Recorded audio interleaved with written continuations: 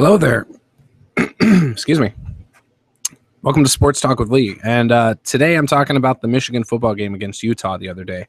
I went and saw it at Buffalo Wild Wings. And normally I would do a pre-game video about my predictions and the way I see things unfolding. However, with this game, because it was a new system, I wasn't familiar with Jake Rudock.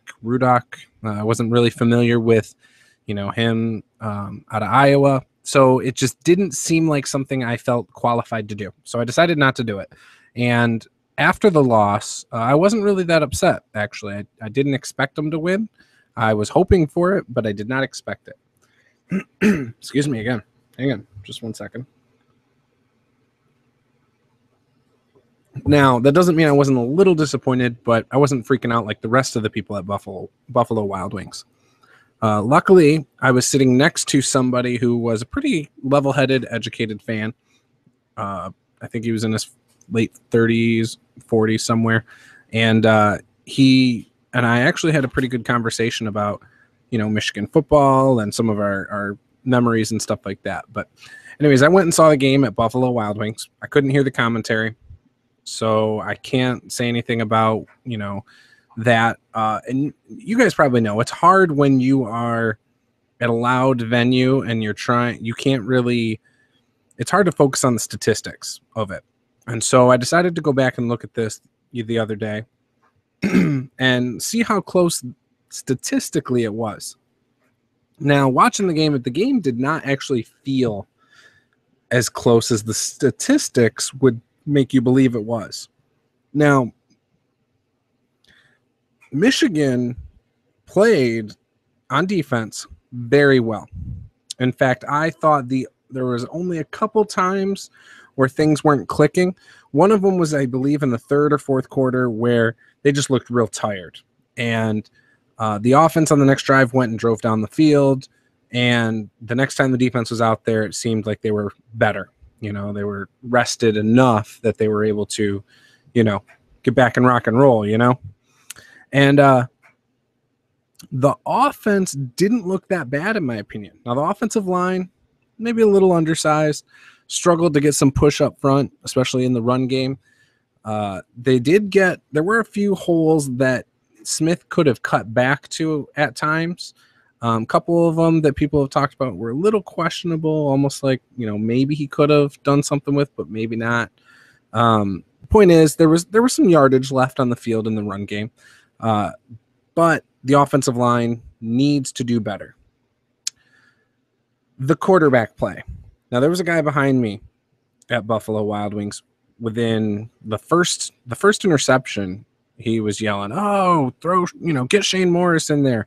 On the overthrown balls, I heard him call the guy Denard 2.0 or something like that. And, all sorts of stuff like that. So anyways, a little bit of an overreaction, in my opinion. Yes, the game could have been completely different. We didn't get the breaks, but it was the first time under this coach. We're coming off of a really bad season, really bad. I mean, think about it. A team coming from 5 wins? I think we had 5 wins last year. Come on, what do you expect? I've told people that I only expect 6 or 7 wins this year. I'm really leaning more towards the 6. Hoping for a lot more, obviously. But looking at the schedule, trying to be realistic about it all, I see 6 wins.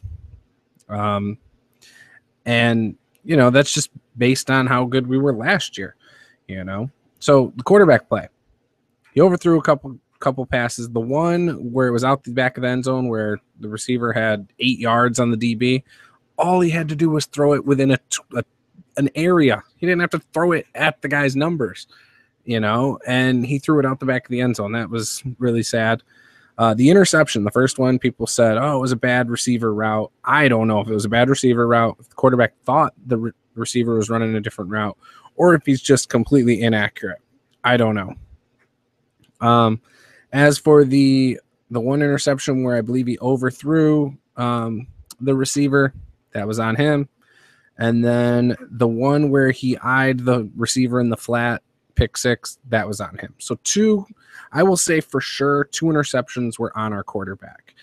There were some plays where he stood there in the pocket and took hits and threw it at the last second, and they were incomplete, but he had nowhere else to throw it in that moment. And I thought those were good plays. He wasn't trying to force anything all the time, but he did try to force quite a bit. Now, that does scare me in the long term. However, he is a senior. It's a 1-year deal, and he's gone.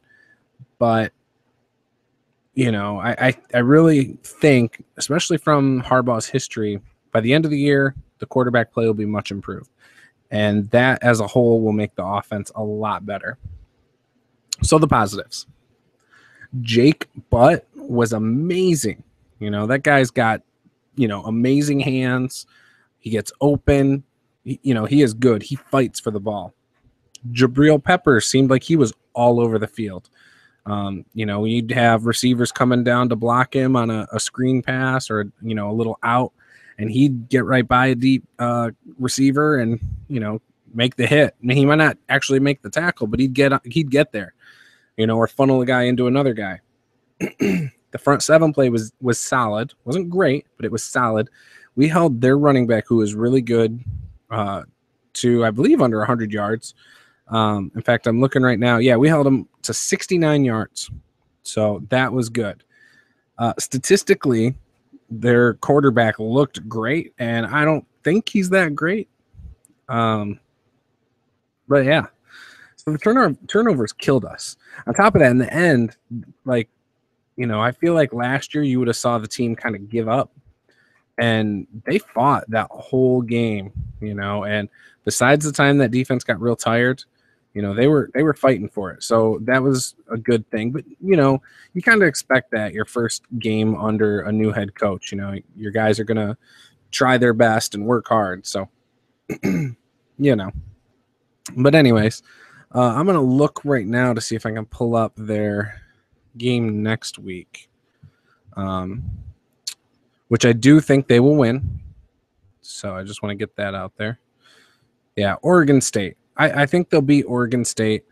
We'll see what happens. Then they go to then they play UNLV at home also. So those are 2 home games, and then BYU at home. So 3 home games, 2 noon games, and a to be determined against BYU. And it's possible they could be 3-1 at the end of that, and it's possible they could be 2-2 in my opinion. So looking at their schedule, they lost to Utah. I think they'll beat Oregon State. I think they'll beat UNLV. I think they'll beat BYU. Maryland, I think will beat. And Northwestern, I'll just for the heck of it, I'll count it as a loss. But I think that could go either way. Actually, yeah. MSU, I think will be MSU. Minnesota could go either way. I'll count that as a win. Rutgers is a win, so they're 6. Indiana, I would say a win. We're at 7. Penn State and OSU, I think, could be losses. So that's my thoughts. Could be 7 wins, could be 6 wins. I was talking to someone the other day, and they said Maryland could be a either or.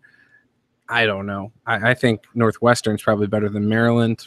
I think Minnesota's better than Maryland.